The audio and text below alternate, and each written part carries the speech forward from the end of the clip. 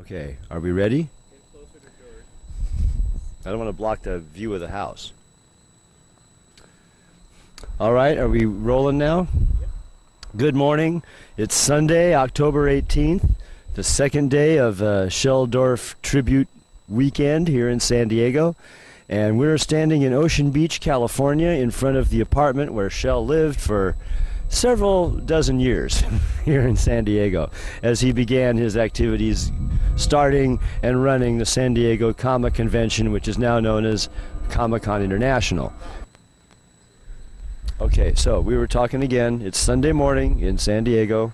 It's about 10:15. We're here with the esteemed George Clayton Johnson, noted author, screenwriter, in front of Shel Dorf's home. And we're here on the occasion that we're visiting Shel in the hospital, who's doing stable at this point. Yeah, you can hold that up and you put that in the screen. He's got the ID card from the...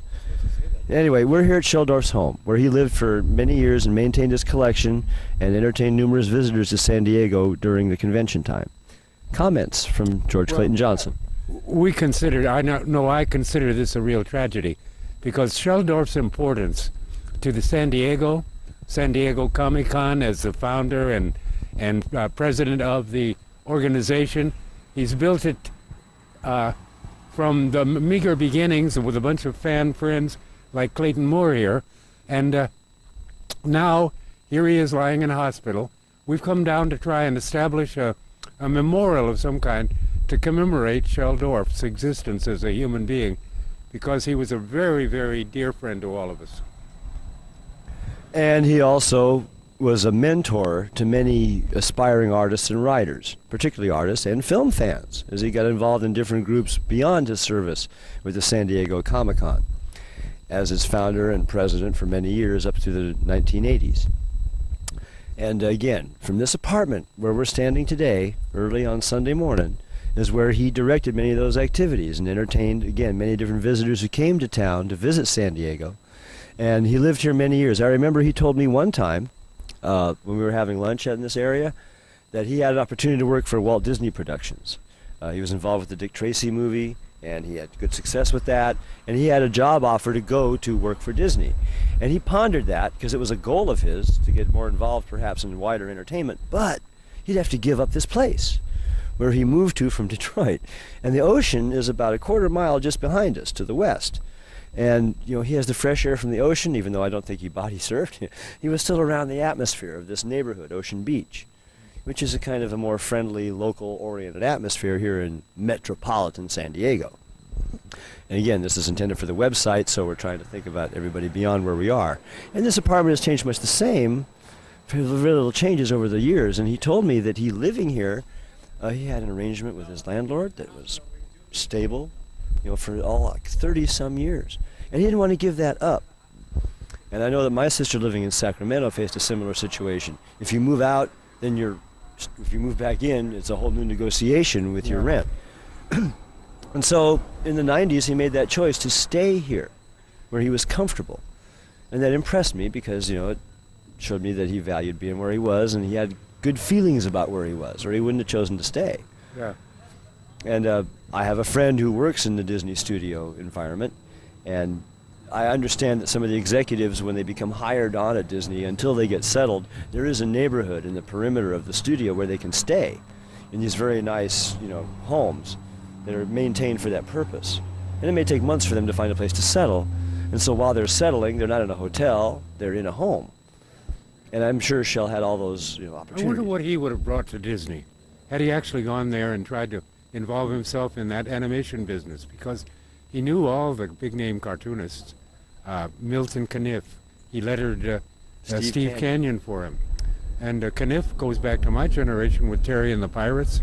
And I don't know, I was very, very impressed with Shel. I thought of him as a San Diegan. He had come out from Detroit, but the minute he came here, he became very San Diego. You can hear the jet. The airport is just east of us, and the flight pattern takes us over the ocean. And he lived under these jets every day for 30 years. And they fly out of here till about 9 or 10 at night. And that's just, again, it's part of the atmosphere out here. The jets fly over, you know, there's no escaping that. Most recently, the San Diego Comic-Con had 125,000 visitors during its week-long stay here in San Diego. In July of 2009. It started out with 500 to 1,000 people coming to the earlier conventions. It moved from one place to another, but it spent most of its formative years at the Hotel San Diego. And that place... The El Cortez. The El Cortez. That place engendered a fantastic amount of solidarity amongst comic book fans from all over the country. Okay, and with us now is William Clausen, artist and longtime friend of Shel Dorf as well, and a rock singer also underneath the shades. We're here again, Ocean Beach, and last night we all got together here in San Diego. We visited the El Cortez Hotel, which George was just speaking about, where we held our earliest series of conventions through the early 1970s, till about 1977, I think. Then we moved to the Community Concourse Convention Center, which was in the center of downtown, the biggest thing in town at that time.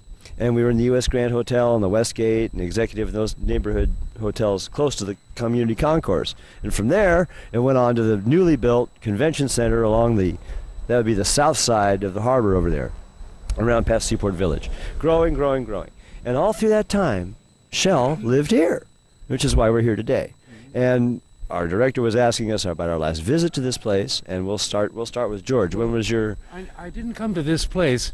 I met Shel, and I took him to Palm Springs, where we got an opportunity to go to Milton Caniff's house and to meet his secretary, Willie, and spend a weekend swimming in Milton Caniff's pool.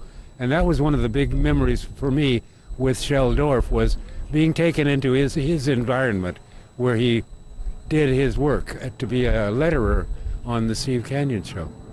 Yes, and he was also a collector. Shel was an avid collector, and inside the house, on the other side of that wall, I remember seeing an original drawing by Bob Clampett, Beanie and Cecil, thanking Shel, because Shel used to request from the artist directly the artwork that would go in the program books. He'd send him postcards and request a contribution, and they would always send him something, original art. And often it would say, "Thank you, Shel," in the early program books.